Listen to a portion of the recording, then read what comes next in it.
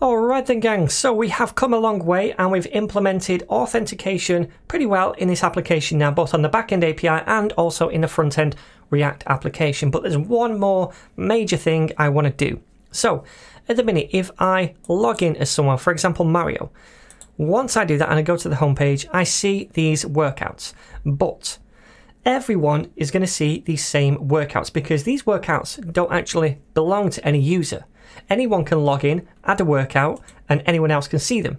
For example, if I add sit-ups over here, load is 0, reps 40, add the workout, and we see it over here. Now remember these as well, arm curls, star jumps, and bench press. If I log out now, and I'm going to log back in as Peach at netninja.dev, and then ABC, 1, 2, 3, exclamation, log in, I see exactly the same workouts. So basically anyone can log in, add workouts, and every user is going to see the same workouts. Now what I would like is that when I log in as a certain user, I only see the workouts that I add. So basically if I add a workout right here, it's added on the left, but then if I log out and log back in as someone else, I don't see that workout because that user didn't create that workout. So I'd like to make it so that everyone has their own workouts and they only see their own workouts over here. Now, in order to do this, first of all, I'm going to delete all of these workouts because these are all generic workouts. They belong to no one. So we're starting now with a blank slate. And now the aim is that whenever a user logs in and adds a workout now, we assign that workout to that user somehow. And the way we're going to do that is by adding a user ID property to each workout document when we save it to the database. So then we can look at that user ID and say that belongs to this user. So then if I log in as that user and we try to retrieve the workouts, I just have to retrieve the workouts where the user ID property on that workout document is equal to the user ID of the user logged in. I hope that makes sense. So let's implement this now on the back end. Okay then, so there's a couple of steps we have to take in order to implement this kind of functionality. The first one is to go into our workout model and we want to add on a new property. And that property is going to be the user ID, and this will reflect the ID of the user that's added the workout. So we're now associating every workout document with a particular user, if you like. So the type of this is going to be string, and then also we want it to be required. So required is true, and that's all we have to do for the model. Now we're just saying, look, every workout document must have a user ID property. Every workout must be associated with a user. Okay, so now the next step is to assign the workout to a user when we're creating it. So if we go into our controllers and then workout controller, if we scroll down here, create new workout, this is where we add one. We want to basically add to this workout the user ID as well. Now, how do we do that exactly? Well, if you think back to when we created a middleware function over here, we added the user property to the request object before we called next, before we run those controller functions. And that user property is going to have an underscore ID on it. So that is the ID of the user who is making the request, the user currently logged in. So we can use this user property right here inside our workout controller functions. So from the request object, we get the user property. And I'm going to grab that down here. So inside this try block, I will say const user underscore ID is equal to request.user underscore ID because we have access to that now. And we know we have access to that because if this check fails over here, if we're not authorized, we return an error. It's only if we are logged in that we find that user and attach it to the request. So we know we have it. So we grab that ID and we store it in this constant. And then all we need to do is add it over here. So user underscore ID. So now we're adding that to the workout as well. So what I want to do now is just go to the front end and add a few different workouts. Okay, so right now I'm logged in as Peach. So let's add bench press for Peach. Load is going to be 20 kilograms and the reps is going to be 15. Add that. We can see over here. We don't see over here who it's assigned to yet or anything like that because we don't see that user ID property. I'm going to add one more. We'll say sit-ups and the load is 0 and the reps is 25. Add the workout and we see that as well. So those two should be assigned to Peach, right?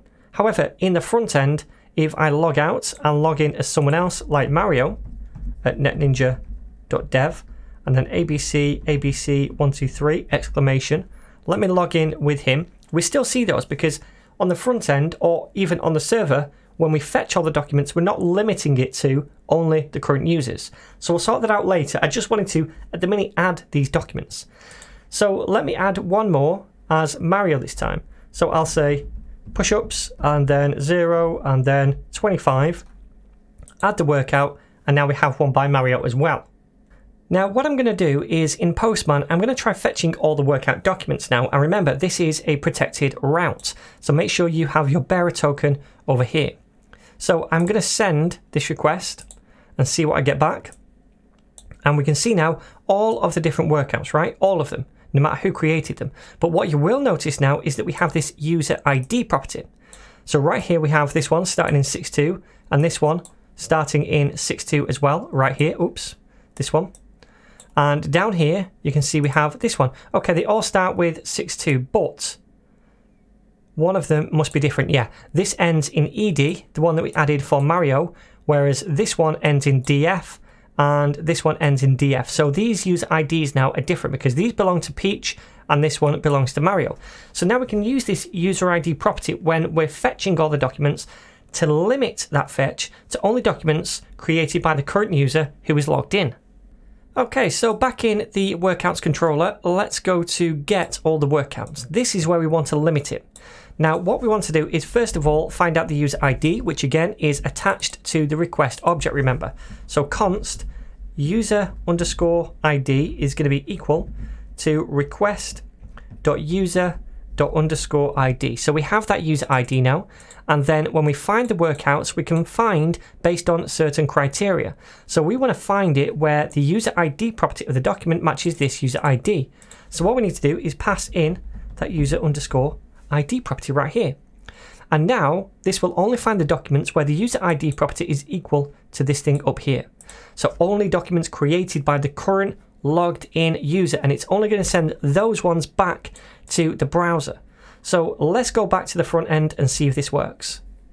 So then what I'm going to do is log in as Peach at netninja.dev and then a password of abc123, enter.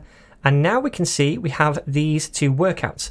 Now we did see another workout flash in before that and we're going to sort that out in a second, but don't worry too much about that for now. At the minute we see these two workouts, right? And these are Peach's workouts. I'm going to add any old other one in, load 67 reps for whatever, it doesn't matter.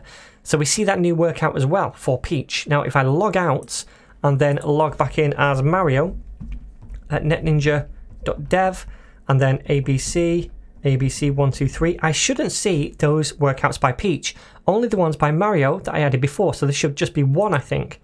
Now that's an incorrect password. Let me try this again. abc123. Enter. Okay, cool. So again, we saw those other ones flash up that were Peach's, but then we only see this push-ups one. So that's right. We're only seeing Mario's data right now. However, the problem is we're still seeing Peach's exercises, the previous person's exercises right here.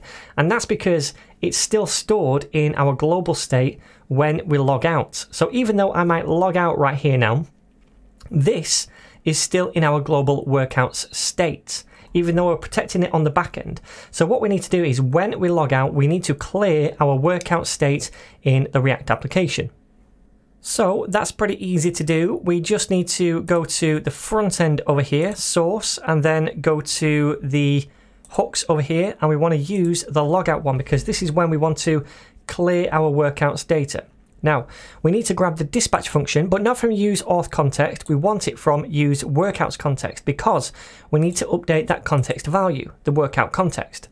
And what we want to do is basically set the workouts to be just null so that we don't have a value for them, like the initial value. So let's do that. Let's import the use auth context hook, first of all, inside, let me close these, inside the use logout hook. So I'm going to grab that and I'm just going to paste it down here and we'll change this to use workout context and use workout context. Or use workouts rather context. All right, so now we can do the same thing down here, except this must be use workouts context. Now there's a problem here.